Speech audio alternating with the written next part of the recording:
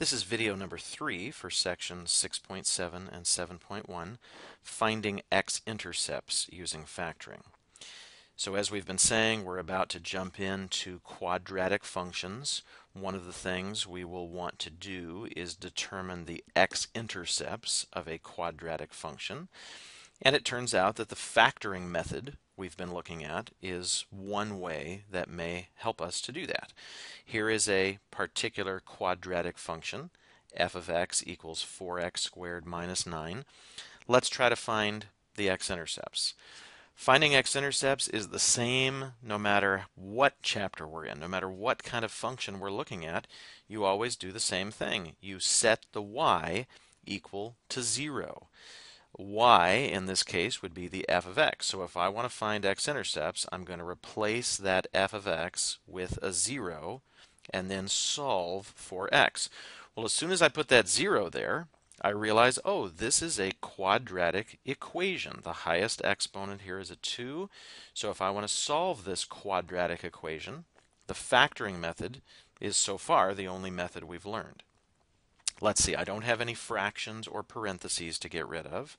And I already have a 0 on one side, so that's kind of nice, which means I can immediately launch into factoring this other side. I don't have a GCF that I can pull out. I count the number of terms. I have 2 terms. That would be difference of squares, difference of cubes, sum of cubes. I think you can pretty easily see that this is a difference of squares. I've got the minus sign and I've got 2 perfect squares. So this is going to factor a plus b. A would be 2x, since 2x times 2x is 4x squared. B would be 3, since 3 times 3 is 9. A plus b and then a minus b. So 2x plus 3, 2x minus 3. Once the factoring is fully done, then I move on to the zero product principle. I have 2 items in this problem that are being multiplied together for an answer of 0. What that tells me is that either 2x plus 3 is 0 or 2x minus 3 is equal to 0. If I solve each of these simple equations now, then I will have my answers. It would be subtracting 3 and then dividing by 2, and this other one would be adding 3 and then dividing by 2. And I've ended up with 2 values of x, negative 3 halves and positive 3 halves. Typically we like to write our intercepts as ordered pairs. So this first one would be negative 3 halves, comma, 0. Remember, we started with a y of 0, along with positive 3 halves, comma, 0.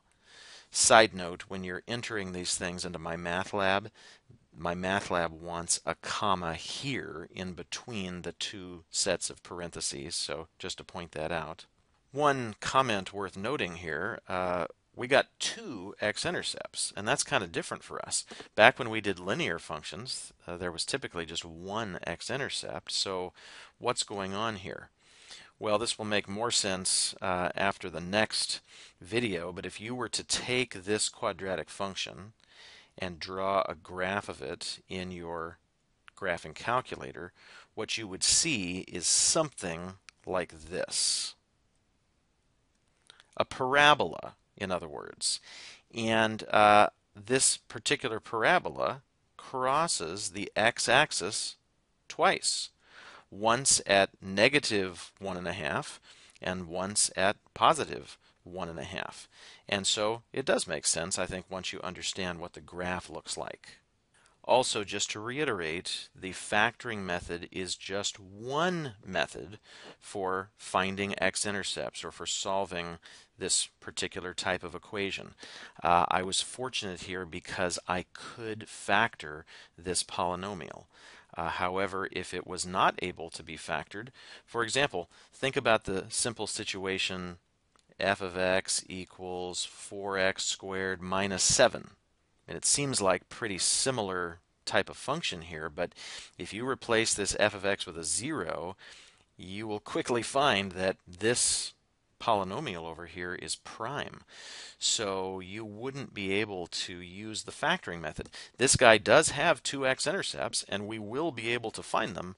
We're just going to have to learn some other methods first.